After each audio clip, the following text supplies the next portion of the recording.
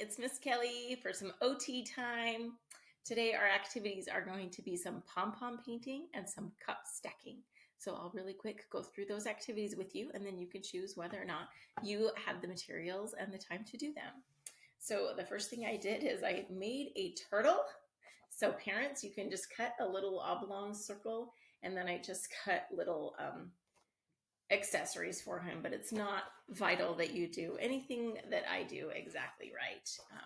Any little animal will do. We're going to decorate the turtle's shell, so you could decorate any animal that you want to make.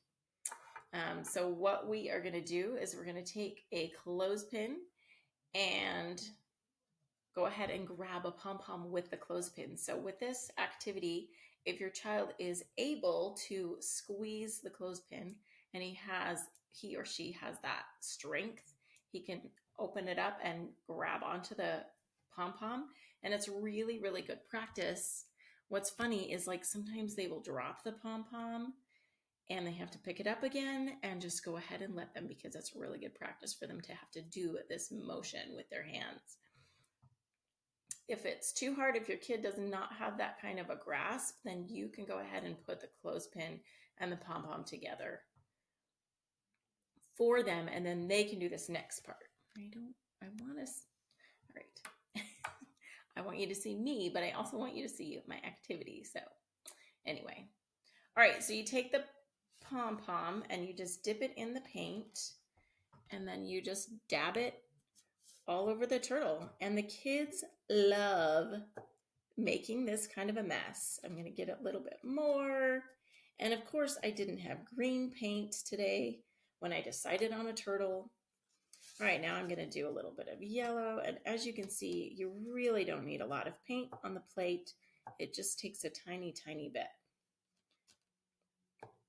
And this is just going to help them to get some finger strength. And as you can see, it helps them work their arms and their hands. And there is my cute little turtle.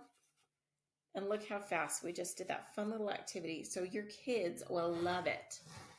If you don't have pom-poms or clothespins, another activity is you can use toilet paper rolls, and you can just dip the empty toilet paper roll into paint and then use that to go onto the paper, and then it makes little circles on the paper. So you can work with that and learn different colors or talk about how it's a circle. I'm going to move my paint out of the way.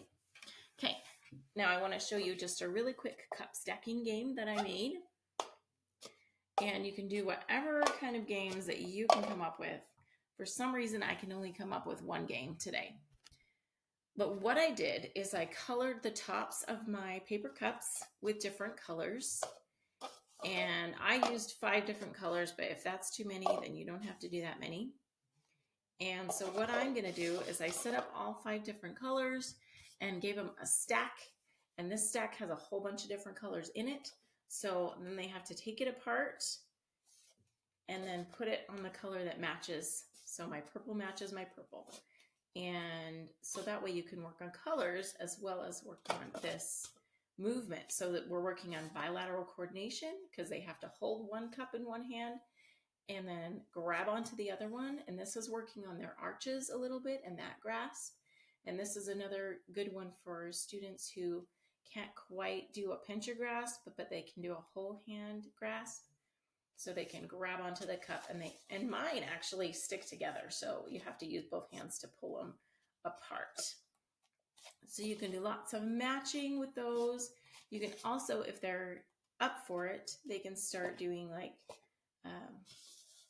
a tower or something like that. So there's lots of different creative activities that you can do with just a few paper cups with different colors on the top.